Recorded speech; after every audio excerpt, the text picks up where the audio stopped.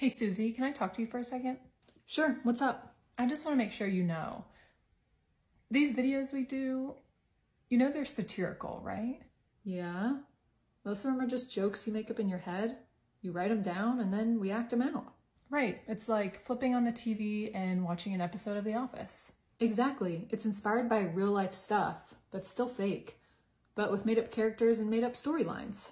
Except your Wow Never Go Back series. Yeah, those are based on real stories teachers share with me, but even those have a lot of satire thrown in. Yeah, but I've noticed some people watch our videos and say you're really negative, or that you hate kids, or that you're trying to drive a wedge between admin and teachers. Yeah, that's always interesting to me.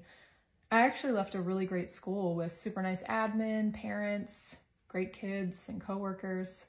I talk about it in a lot of my older videos. Teaching is amazing. It is so fulfilling. There are so many beautiful, amazing aspects of this profession, but there are things that span across education as a whole that are very broken, and those things need to change. And things won't change if they aren't brought to light. Not everyone teaches at a school like I left, and my purpose is to bring awareness to the things that a lot of these teachers are going through. Does that mean all teachers experience things that happen in my videos? No, but many do, and no teacher should have to suffer in silence. Yeah, that makes sense. As for me, I talk about sensitive topics and get through tough times using humor.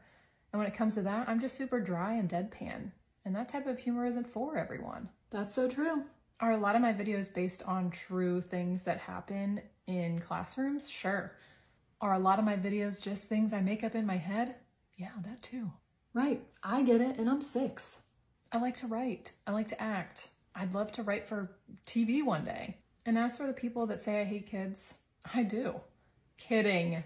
I don't even address them because it's so off the wall. They don't even know me. They have no idea who I am. They just watch my characters on social media.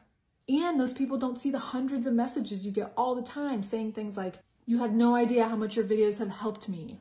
You gave me the courage to leave my toxic school and work at a better one. Your videos got me through a really dark time last year. I feel so validated. You make me feel like I'm not alone." I mean, hundreds.